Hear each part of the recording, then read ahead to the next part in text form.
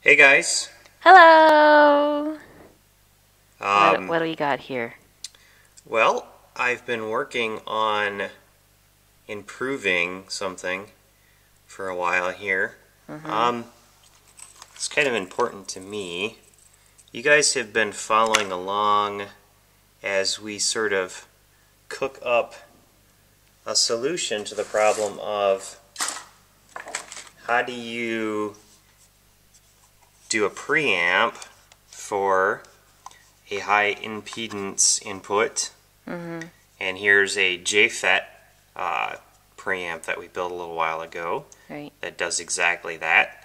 And the Jfet runs off of this common collector circuit, which is shown here. You've got the input coming in on the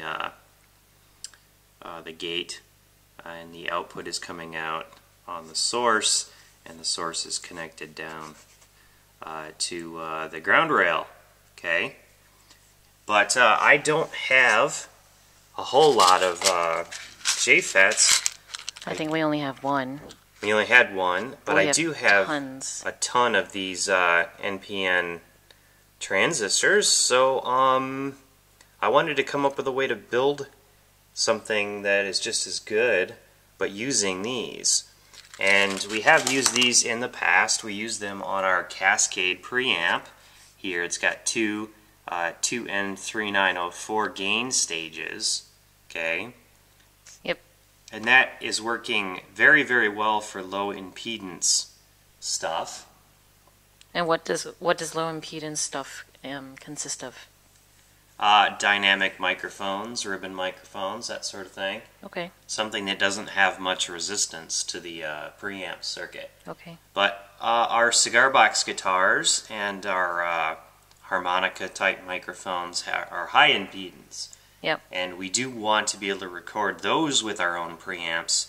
So that's why I designed this Jfet preamp, and I was working on a new version of it that was based around the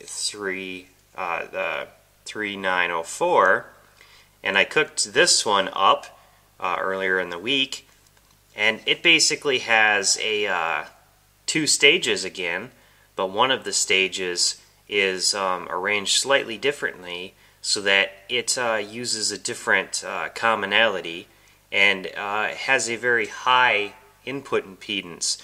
The main problem with this, after Brainwagon helped us analyze it, was that we noticed that there was a negative 16 decibels of gain after the first stage. It did do the job of converting it from a high impedance input to a low impedance output, which is perfect for the next stage, but unfortunately that drops volume. And that's really not in line with our goals. So we wanted to try to maintain as much volume. We want to Whereas this one amplify it was- as much as we can, yeah. And this one was dropping. So this one I built live on the live stream, Yep. and it works very well, but like we said, it's quieter than we would like, because we're trying to get up to line level.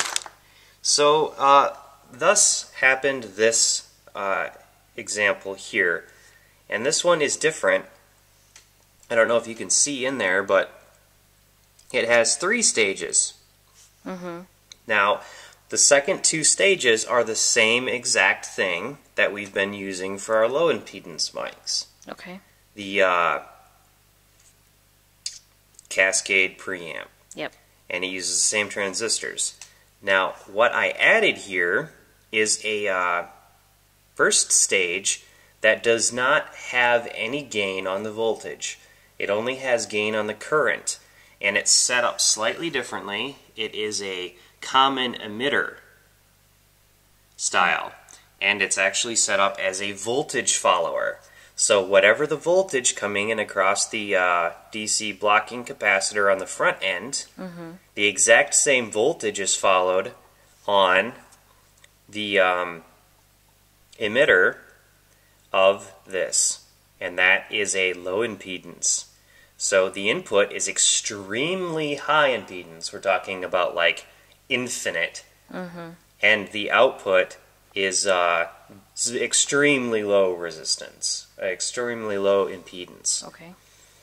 So this does the job very, very well, and Addie has been talking through it for this whole video. So if you liked the sound of that, let us know in comments. Testing 1, 2, 1, 2, 3. Well, that's it for today. I'm going to be using this to build a very full-featured preamplifier for guitar with effects and filters and whatnot. And Cool. we'll be back to this project before too long. Thanks for watching. Bye. Bye. We post videos all the time, so don't forget to subscribe. And follow us on Twitter at TYMKRS.